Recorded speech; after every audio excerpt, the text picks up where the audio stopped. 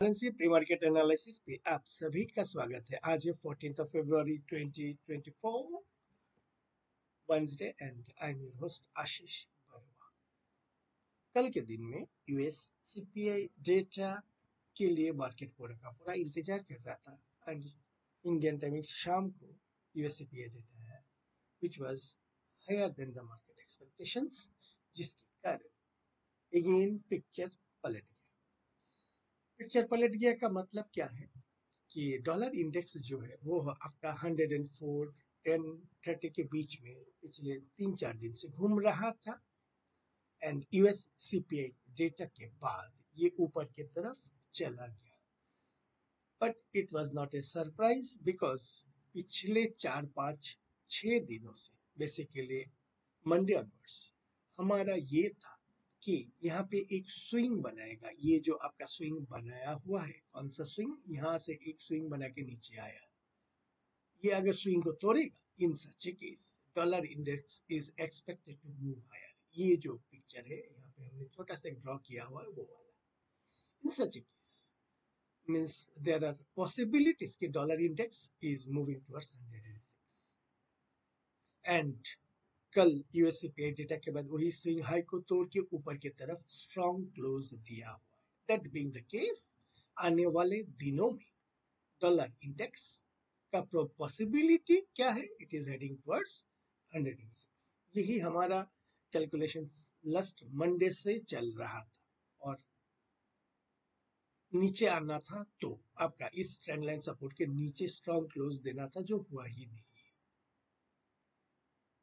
GBP dollar में क्या था, यहाँ पे एक ट्रेंड लाइन रेजिस्टेंस था। इस ट्रेंड लाइन रेजिस्टेंस के ऊपर एक स्ट्रॉन्ग क्लोज देना था। इन सच ए case GBP dollar will head towards 1.28 और अगर fail to in such case retest of the recent swing low which is nothing but 1.25 1.2530। सो अभी ये थोड़ा सा नीचे की तरफ आने के लिए हायर पॉसिबिलिटीज है। जीबीपी आईएनआर सिमिलरली यहाँ पे हमें एक स्ट्रॉन्ग ग्रीन कैंडल का क्लोजिंग चाहिए था which may take GBP INR towards 106। अगर fail to do that one, in such case it is coming down means swing low की तरफ आने का हायर पॉसिबिलिटीज है जो 104। सो अभी ऐसा लग रहा है कि ये आइदर साइडवाइज करेगा या नीचे की तरफ आ जाएगा, दोनों में से एक। यूरो डॉलर सेम एनालिसिस था, यहाँ पे एक रेजिस्टेंस था, इसके ऊपर अगर स्ट्रॉन्ग ग्रीन कलर का क्लोज देते हैं तो euro dollar is heading towards 1.09। अगर fail to break then retest of the recent swing low. अभी ये रिटेस्ट के बाद नीचे की तरफ भी आ चुका है। सो अभी हमारा जो इमीडिएट सपोर्ट लेवल है वो है आपका 1.067080 का, तो इधर आने देते हैं, उसके बाद फिर हम रिकैलकुलेट करेंगे। So as of now euro dollar cell upticks में be considered. Euro INR similarly same length पे था, यहाँ पे इमीडिएटली रेजिस्टेंस लाइन था, इसको अगर ऊपर जाना था towards 9125 and 9250, in such case यहाँ पे एक स्ट्रॉन्ग पॉजिटिव कैंडल का क्लोजिंग चाहिए था, जो हुआ नहीं है। रेदर नीचे की तरफ ये स्विंग लो को टेस्ट करके नीचे के फर्दर नीचे क्लोज दिया हुआ। हमारा जो इमीडिएट सपोर्ट लेवल है 89.10 का, उसके नीचे क्लोज दिया हुआ है। So what next my cell upticks, yes cell upticks for a target towards 8805।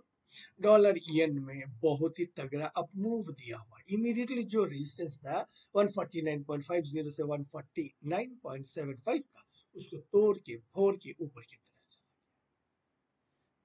So means all and currently it is at 150.60 after trading high of 150.80। यहाँ पे काफी स्टॉप लॉसेस ट्रिगर हुआ है।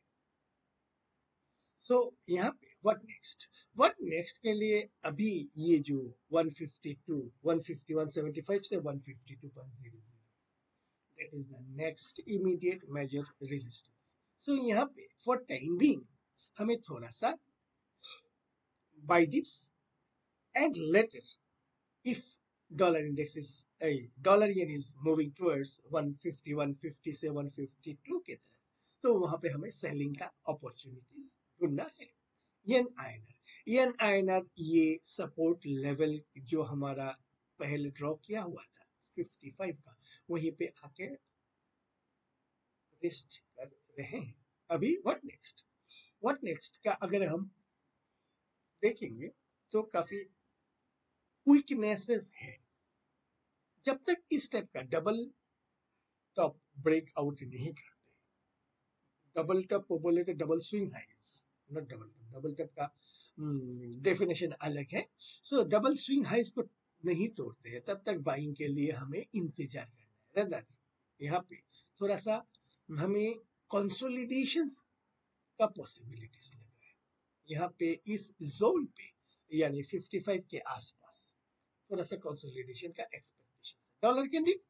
डॉलर कैंडी ये जो हमारा जोन था नीचे के तरफ 13350 एंड ऊपर की तरफ 13550, ये जोन के जस्ट हायर एंड पे आके अभी रेस्ट कर रहा है.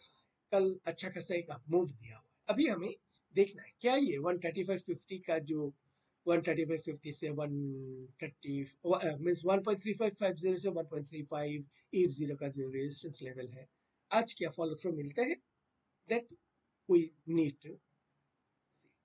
ऑसी डॉलर में और फर्दर आपका इसका डैमेज प्राइस एक्शन में काफी डैमेज देखा गया. तो यहाँ पे मींस डेली टाइम फ्रेम पे काफी वीकनेसेस है. वीकली में it is approaching 40 RSI 40. That being the case यहाँ पे थोड़ा सा मींस लोअर लेवल पे थोड़ा सा मींस हमें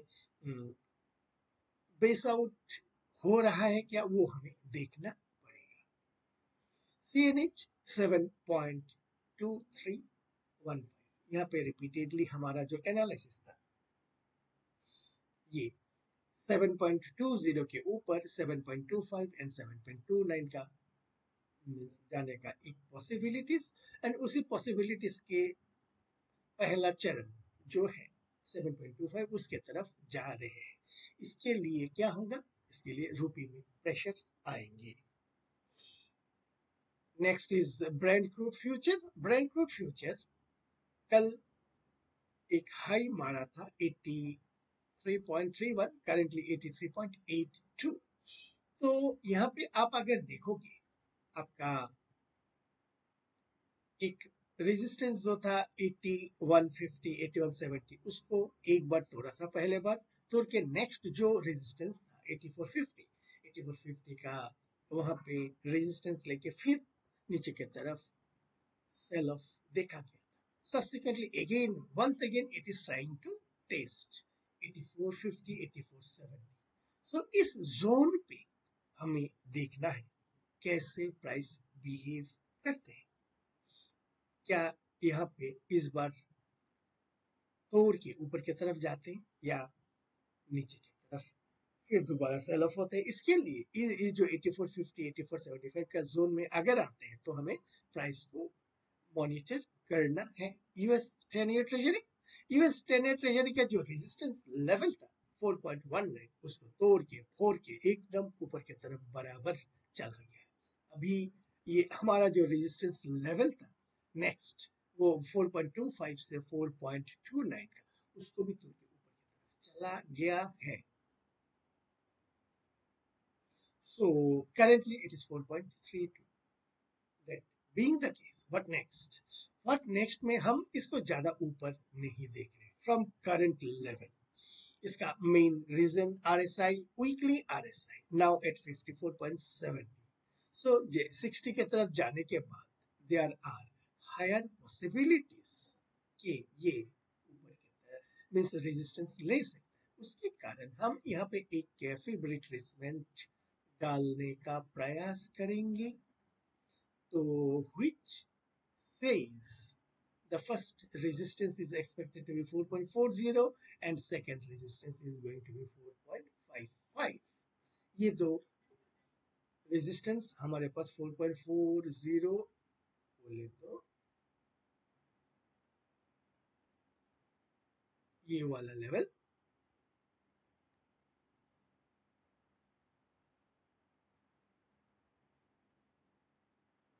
and 4 point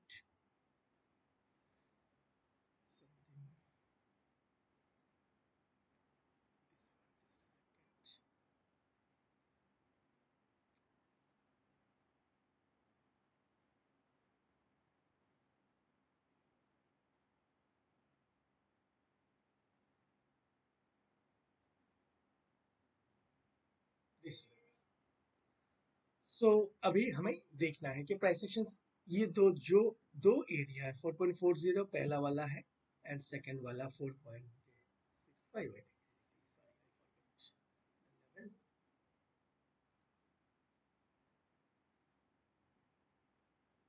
4.55 तो उस लेवल पे कैसे बिहेव करते हैं हमें देखना है यूएस 2 ईयर ट्रेजरी यहाँ पे जो रेजिस्टेंस ले रहा था बेसिकली अब अगर काफी टाइम से हमारा जो एनालिसिस था यहाँ पे क्या था कि ये वीकली बेसिस पे काफी कंसोलिडेट कर रहा है इसको ब्रेक आउट करना है either on the lower side और ऑन द हायर साइड हमारा